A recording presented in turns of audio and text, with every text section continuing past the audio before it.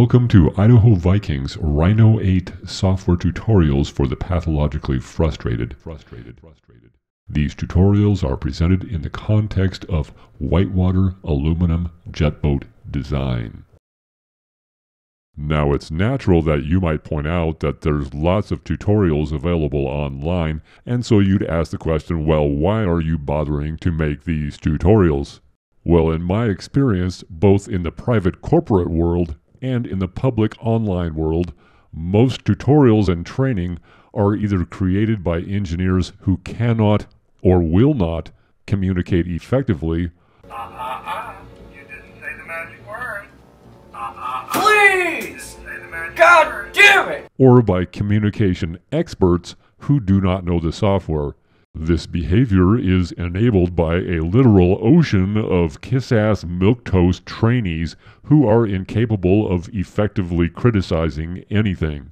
In the end, the effect is that the training and tutorials are not as helpful as they could be.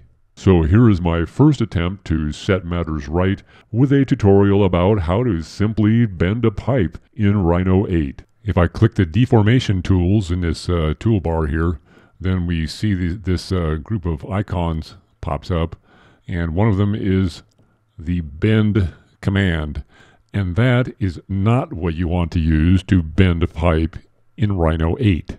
So do not use the bend command to bend a pipe. It will bend things, but not the way you expect it to be bent in an actual bender. So instead, use this command, which is the flow along curve command. So the first thing I need to do is make a pipe, and I'll do this by clicking the curve tools. Then you see I've got a little circle thing I can make. So I'll come over here into this right view and make a little circle. There's my circle. And then I'll come up on surface tools, and then I've got this extrude straight that I can select. Okay, click that, and click this thing, hit enter, and now I'm extruding from the circle a pipe. When I'm done, I'll zoom in a little bit on this perspective view and then rotate it around so you can see, yep, there's a pipe.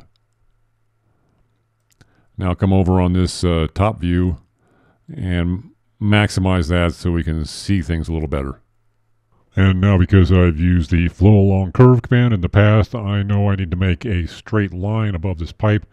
So I'll click on curve tools and come over here and click this straight line drawing widget. And then draw a nice straight line across here. Make it as straight as I can. And then I'll click and copy and paste. And then drag that copy down below the pipe. So now I've got the pipe and a straight line above and below. So next I need to draw a bend line, and I'll have to make this in 3 pieces because that's easiest. So I'll come over here and grab this arc drawing tool and come out here in the middle and draw an arc.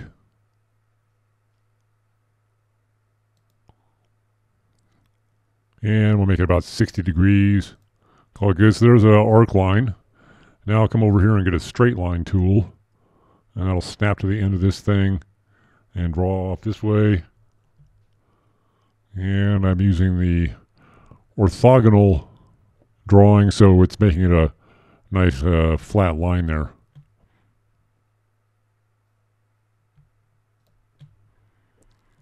And now the next thing, I've got to draw a line that comes off of here as a tangent.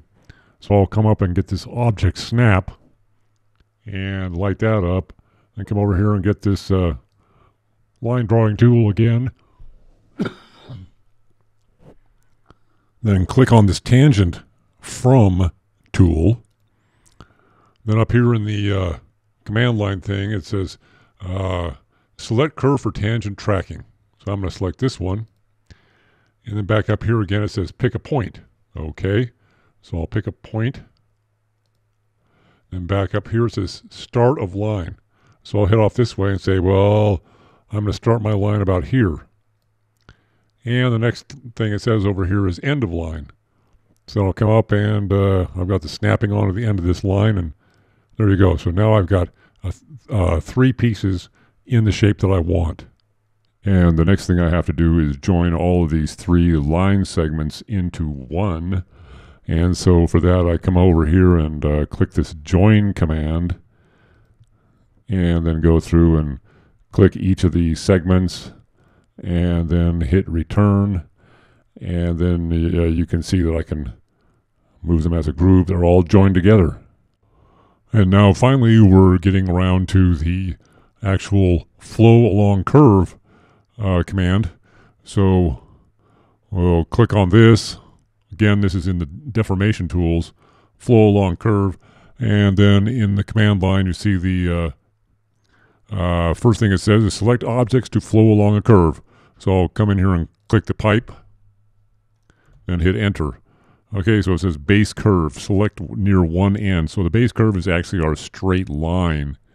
So we'll pick this straight line right here.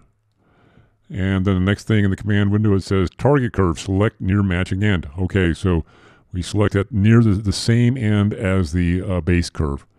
So we click, and there's the pipe. And you notice that this curve is the same distance from the bent pipe as this curve is from the straight pipe. Okay, so we'll run this again just to see what happens. And okay, click flow along curve. We click the pipe. Hit enter. Then we click the line below the pipe this time. And then hit the curve line again. And there you go. Now it's above the curved line. So with these 2 straight lines, they influence the position of the bent pipe relative to the curved line. So in one case, the curved line is approximately the inside radius, and in another case, it's the outside radius. If you put the straight line right down the middle of the pipe, then that would be a centerline radius. So there you go, you've bent this pipe. And notice that the curved line, it stops here, but the pipe keeps going all the way to the full length. And it appears that what the software assumes is that you just keep going in the same direction as the end of this line. So now you just have to come in and chop off these pipes, and then you got a couple of grab handles or whatever you want to do in your jet boat. And now if you've made it this far, you probably noticed that the mouse pointer is a little bit wonky. It's not quite in the right place. That's an artifact of the screen capture software, which is the Xbox capture software. And it's also not showing some small pop-up windows. That would be nice if those would actually appear. Anyway, that was the reason why I was putting in those arrows and other embellishments so you could see better what I was doing. So in the future, I may be compelled to acquire a different and better screen capture software.